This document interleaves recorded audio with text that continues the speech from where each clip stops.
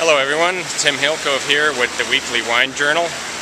I'm at the Phoenix Art Museum for Palate to Palate on the Friday night here. This is the beginning of Devoured Culinary event.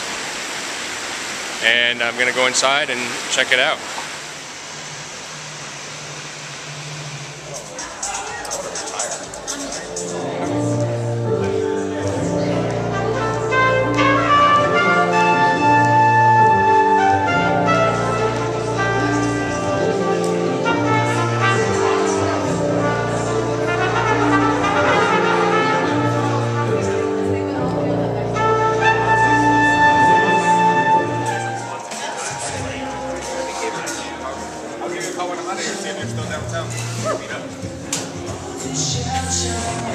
Alright, I'm here with James Porter of Petite Maison.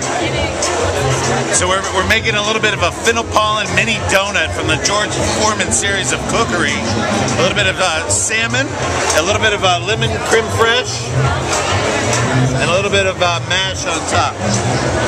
Looks amazing. What's going on top? These are little hydroponic greens.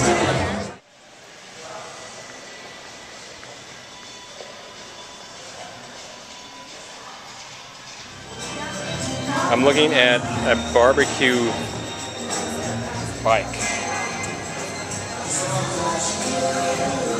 And this is Lalo, the guy who made it. Then you wanted to know why I made it. Yeah, why did you make this bike? It's pretty cool. The reason I made it is I have a friend of mine who is really good at grilling. And I told him if I made a bike, would he grill out of it? And he said he would. So I finished it today. So as soon as we're done, we're going to get him to grill on it. Awesome.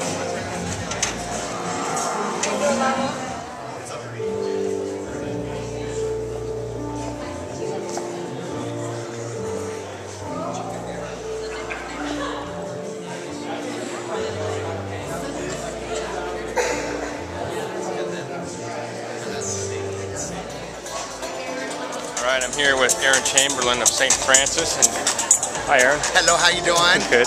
Good, welcome, welcome. One of the dishes we're doing here is a beet cured salmon. This is actually still curing right here. We left it so we can see, but here's a finished product. And we're slicing it. We marinate it for 4 days with beets and citrus and salt and sugar. We're slicing on the plate a little bit of honey bell tangelo, some beets, and also some fresh horseradish and creme fraiche.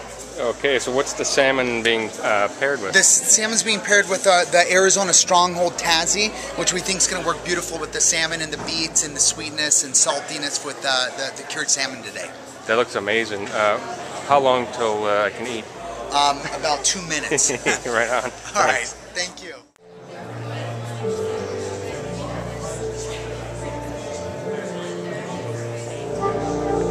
So much